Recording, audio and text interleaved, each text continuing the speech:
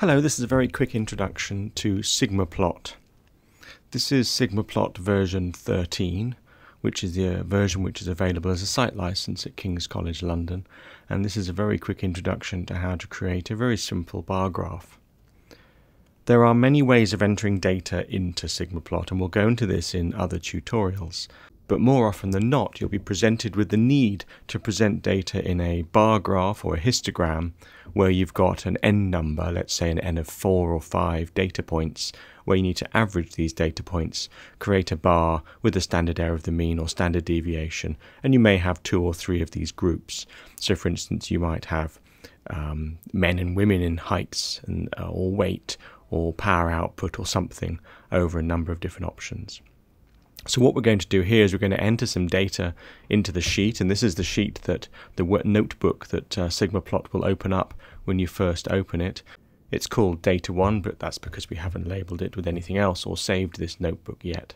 So let's just say we've got 5 data points from a group, and we're just going to type in some data points.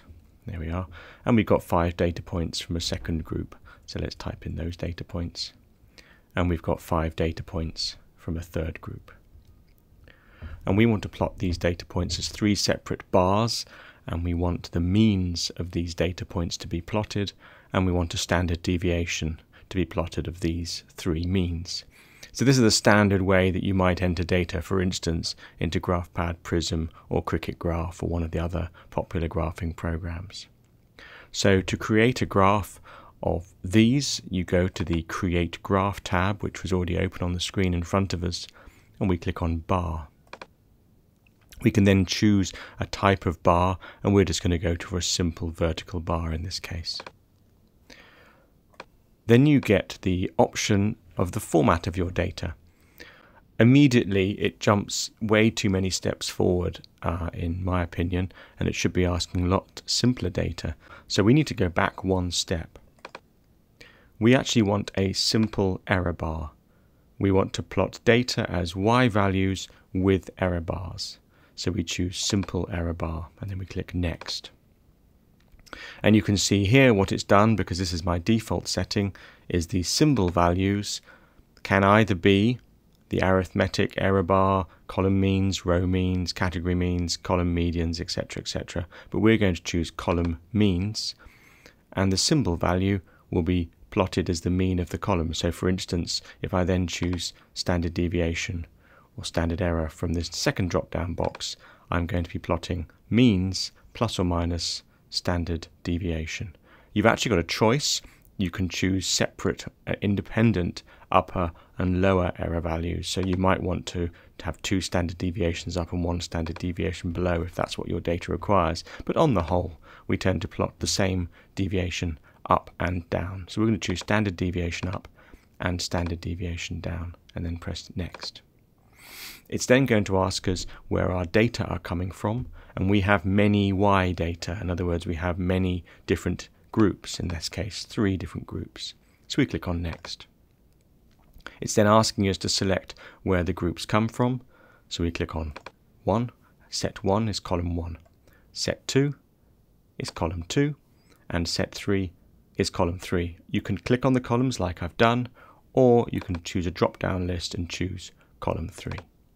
So now we've selected set 1, set 2 and set 3 as column 1, column 2 and column 3, and we can press the finish button. This then plots a graph for us where it has the means of these groups, and you can see this is group 1, group 2 and group 3 means, with the standard error going up. The standard error at the moment only goes up, and we definitely asked it to go up and down. So to change this, we can double click on the error bar, and we can ask it to go up and down by choosing both, and then close that window. And you'll now see the error bar goes up and down on our graph. The labels here are still labelled 1, 2 and 3. If you double click on the labels, you can choose series, and it'll then write January, February and March. Of course, you can then change this series to anything you want, to A, B, C, etc., and then have them in the legend. Or if you want to, you can choose them from one of the other columns. So for instance, I can go back to my data and let's choose column 5. I can call group A. So I've got 3 groups called group A, group B, and control. That's 1, 2, and 3. Go back to my graph, double click on the thing down the bottom and choose column 5. Close that, and you can see now it's labeled in group A, group B, and control. So SigmaPlot does what it does ever so slightly differently, but it's worth remembering that it can do everything you want it to do in the same way that most other graph programs can. Rather like Excel, it seems to produce a little legend for every graph, even if you've only got one data set, so we'll delete that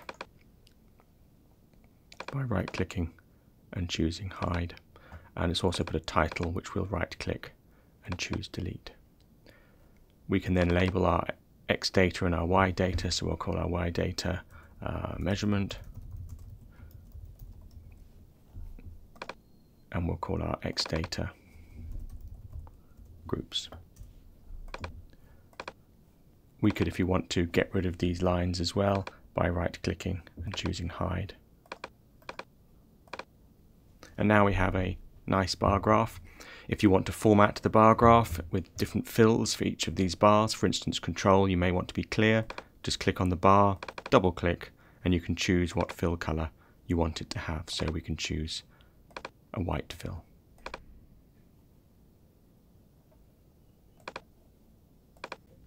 Because we stipulated this was a simple bar graph and we weren't using groups, we were just doing means of columns, if you change one color, all the colors change. However, what you can do is you can choose different fills. You can go down to pattern fills, for instance, and choose different fill patterns, or you can choose different hashes, etc., etc. So you have got some control, but if you want the graph to look a little bit more posh with different colors in each one, you need to select a different graph type, which I'll use in a different tutorial. So that's a very simple way of making a simple bar graph in SigmaPlot. Of course, once we've created our graph, we may want to run some simple analysis of these 3 data points. And now we're going to run a one-way Anova comparing these 3 data sets. We go back to the data and we go to the analysis tab. We're going to use the drop-down list here to choose the right test, in which case it's a one-way Anova, and we click on one-way Anova. We then click on run. It'll ask us where the data comes from.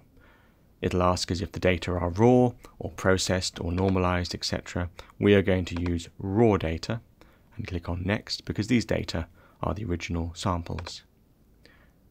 So it's then asking us where the data come from. Well, there's some of the data, there's some more data, and column 3 is our 3rd set of data. So we have 3 sets of data, column 1, column 2, and column 3, and we'll press finish. It's then going to ask us that once it's done the Anova test, does it want us to do a multiple comparison test? And of course a post hoc comparison test is quite important with one-way Anova, and we have a choice which one we can use here. I'm going to use Bonferroni in this case, and I'm going to do an all pairwise comparison. So it's going to compare group A with group B, group A with control, group B with control, etc. and press finish. It then brings up our results in the one-way Anova report. It tells us our standard values you'd expect to see, and then down the bottom it does a pairwise comparison, and it tells us that column 3 versus column 1 has a p of less than 0.05, column 3 versus column 2 has a p of less than 0.05, and column 2 versus column 1, lo and behold, has a p of less than 0.05. What I've done, of course, is I've purposely entered data that I knew would be statistically different, and I've done a test then to show it.